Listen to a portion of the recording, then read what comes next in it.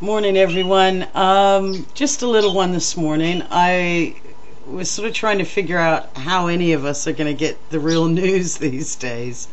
And I've figured out that the answer lies in stand-up comedy, because really it's the only forum now where you can openly say what you're not supposed to say. Do it with humor and get away with it and really deal with some issues that aren't covered exactly in the news, which is extreme propaganda and brainwashing. Have I got news for you? Is very good. Comedy stand-up of the week. That's brilliant. There's some fantastic people out there. Mark Thomas, one of them.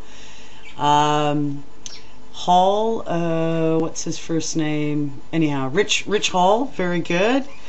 Oh God, any one of them. There's truth in everything that a stand-up comic comes out with. And if you can, do yourselves a favor, get on the stand-up comedy bandwagon.